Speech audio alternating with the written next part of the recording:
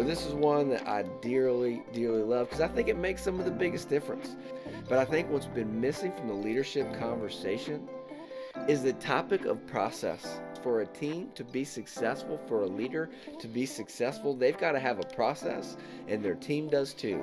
Because it's the process that leads you to success. You see, in business, you create the systems for the business and you train the people for the systems. You can have the most talented people on your team, but if you don't give them a process to use, then they won't be successful.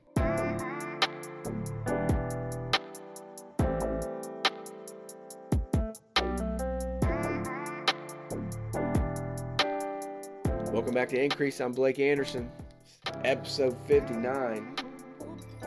Thrilled to be with you for all of these episodes. Going to talk about a topic that I absolutely love. Topic within a topic. We're back in organizational leadership framework for step number 4, which we call the process. Every step starts with a P. These are the 7 P's of organizational leadership. And this is step number 4, the process. Now, if you haven't listened to steps 1, 2, or 3, go back and check them out because this one is predicated on you understanding the first 3. But this is one that I dearly, dearly love because I think it makes some of the biggest difference. And I think it's what's often missing in the leadership conversation these days. Lots of wonderful books on leadership about how to interact with people, how to lead people, and I think that's super important. We're going to get to that. We've been talking about that. But I think what's been missing from the leadership conversation is the topic of process. Oftentimes, we're talking about leadership and we don't want to pin it on a certain type of business or an industry. But the reality is, for a team to be successful, for a leader to be successful, they've got to have a process, and their team does too. Because it's the process that leads you to success. You see, in business, you create the systems for the business, and then you train the people for the systems. You can have the most talented people on your team, but if you don't give them a process to use, then they won't be successful. See, I was on a team years ago. I got invited in to help with a particular part of the team. And I was so thrilled because I believed in the mission of what they were doing. I was friends with the director. I knew some people that were already on the team. I thought a lot of them. I was impressed by them personally and the work that I knew that they were capable of. But when I got on the team, I was shocked to find out that they weren't successful. What we didn't know from the outside looking in is that they were always missing deadlines. They didn't work together well. But what seemed to amaze me was these were talented people who I was impressed by and I liked when I met them. And so before I could get going and started on the thing that I was hired to help the organization with, I met with all of the team members and I realized they had a mess on their hands. They had a dumpster fire because no one was working together. It's such a hard thing to understand. And I told the director, well, we can't really move forward with this thing you want me to work on until we get everybody working together on the same team. You see, what I found out is the reason they couldn't hit their deadlines, the reason these talented people were underperforming, wasn't because they lacked discipline. It wasn't because they lacked determination. It wasn't because they didn't believe in the mission of the organization. You see, they had the first 3 steps just fine. They knew what success would look like when they got there. They all subscribed to the same principles and values for the most part. Everyone was rightfully in their place. They had a specialization for why they were on the team and how they were trying to help. But the problem was they had no process. You see, the director had brought them in assuming that these talented people would just know what to do. And I just said to get out of their way. Well, there's a time and a place to empower your people to do what they do best. But leaders, if you don't give your team a process, then there's no way that they can be successful. And that's why it's step 4 of the organizational leadership framework, not step 5, 6, or 7. Process. Because, Henry Ford says, if you always do what you've always done, you'll always get what you've always got.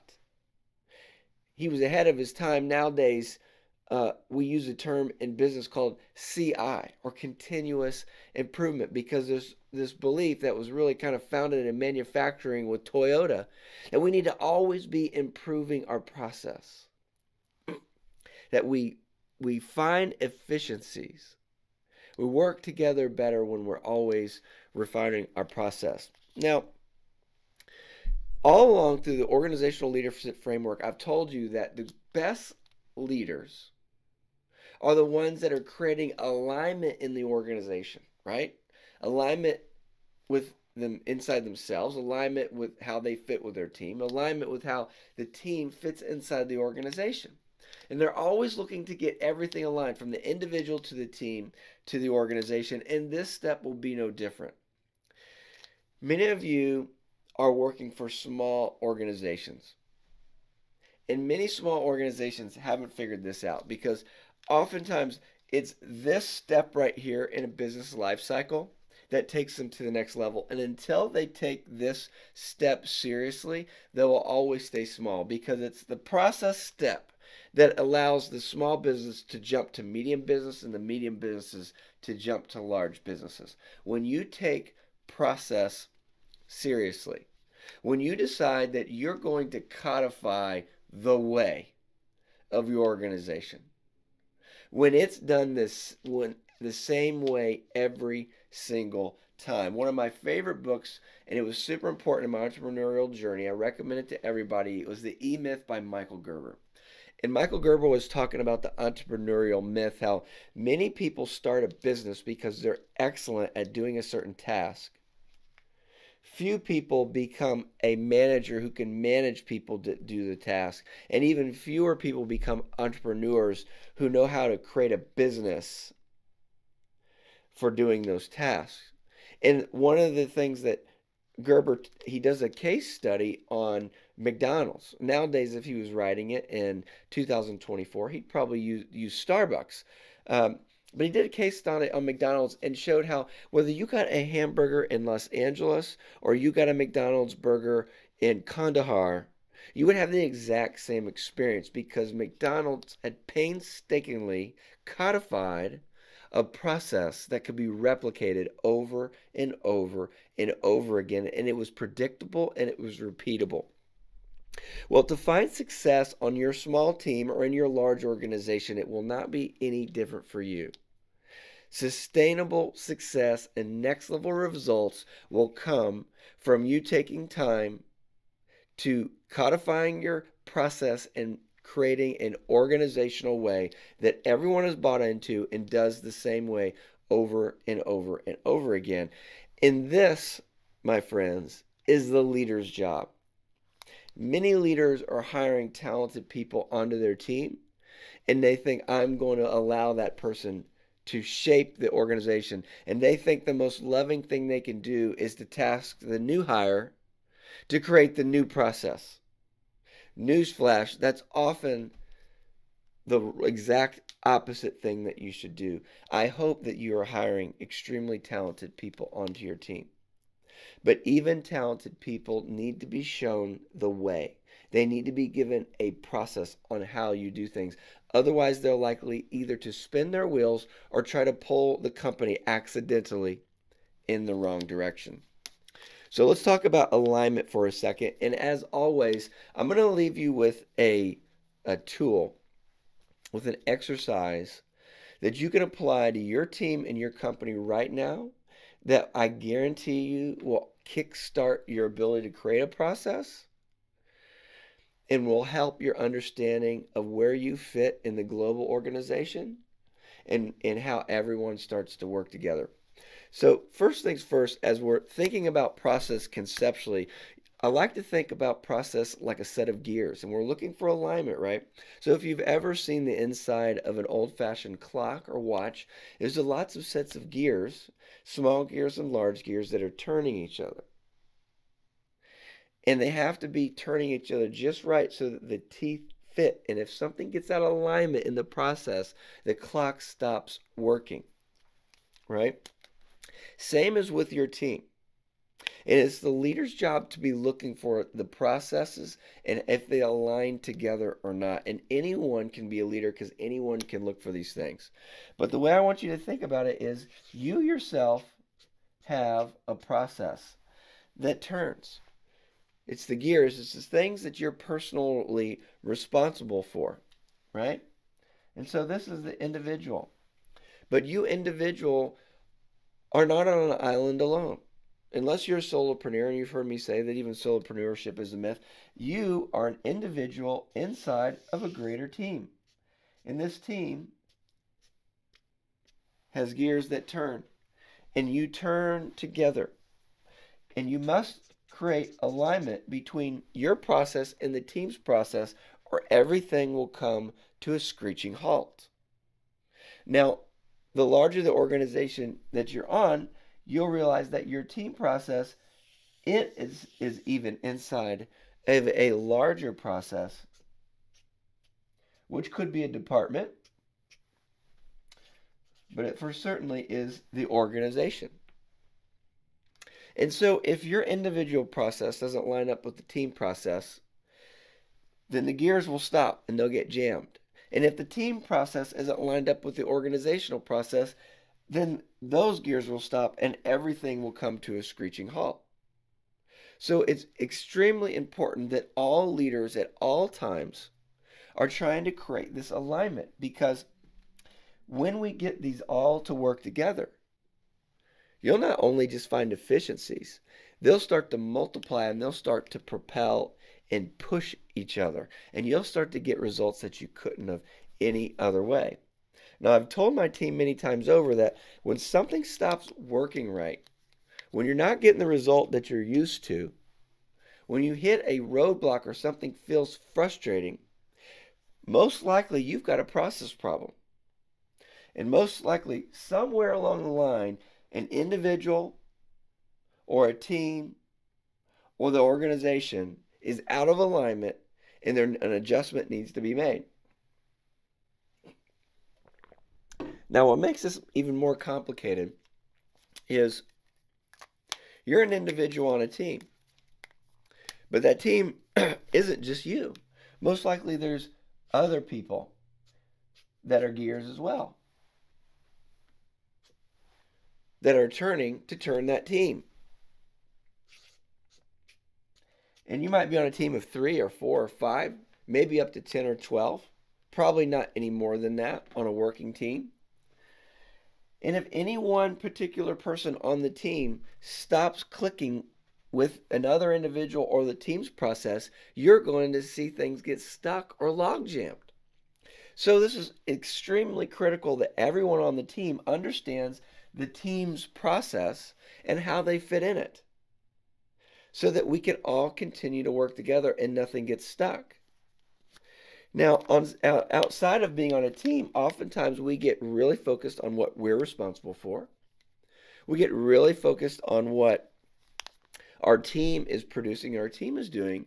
But the best organizational leaders, no matter what team they're on, they understand the context of their team, and they understand that in the organization, there are other teams that make up the organization. You might be on the marketing department, but the marketing department needs to know that they're affected by sales.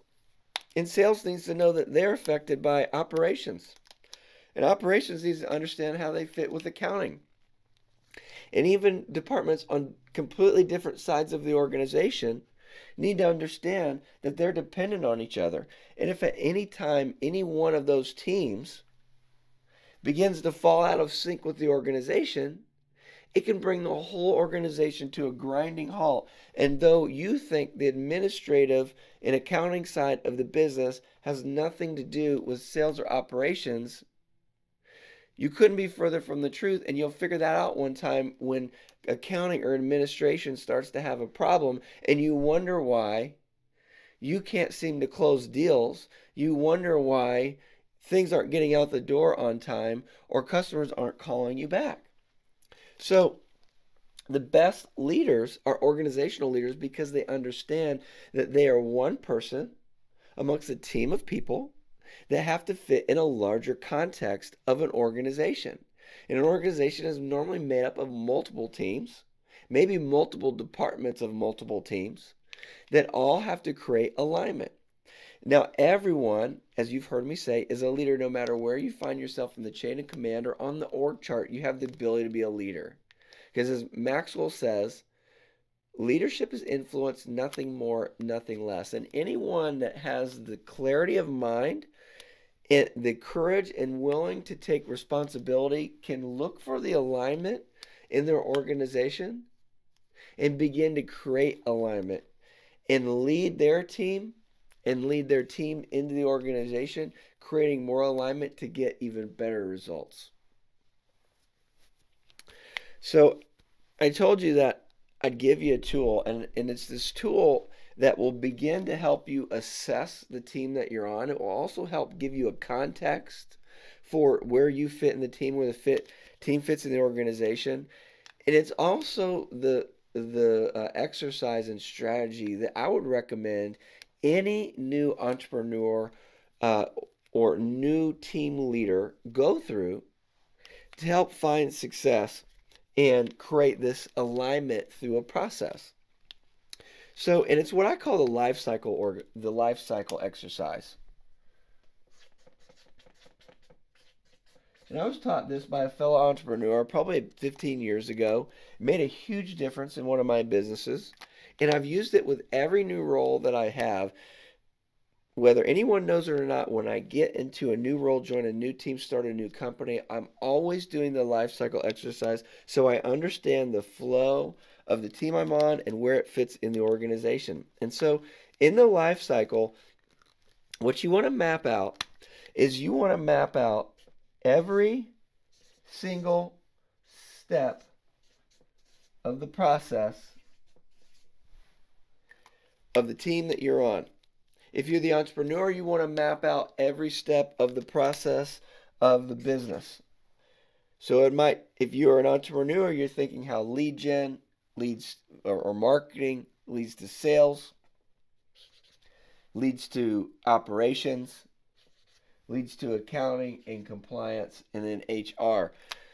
If you're on a team, you know that you have projects that you're responsible for, and the project starts one place and it finishes another, and there's all the steps along the way that have to be done, normally in some sort of sequential order for there to be success. Now, what I've found through the years, this is really obvious, I know, but what I've found through the years is it's most of the time the most obvious conversations are not being had, and that's why teams aren't succeeding, because everyone assumes that everyone on the team knows the life cycle, so we don't talk about it. I guarantee you this, if you'll take time to map out the life cycle of your team and of your organization, you'll realize that not everybody's on the same page, and it'll start to be revelatory about why your results have never quite been what you thought was possible, because what you think is step 2 to someone else is step 4. And someone else is doing step 4 in the order of step 2. And it's not till you map this out that you can find agreement, and when everybody knows, yes, they go in this order, and now I understand why my step is so important, because it leads to another step. And so normally this is a multi-step process, especially if you're starting at organizational level and you move into teams. So if this was organizational level, I may be thinking in terms of departments. And inside of each department, I'm doing this again. I'm going to create another life cycle for each department. And each department is going to create another life cycle for the team. But if I'm doing this for the team, my close team, I might think of the major steps that have to be done in what order.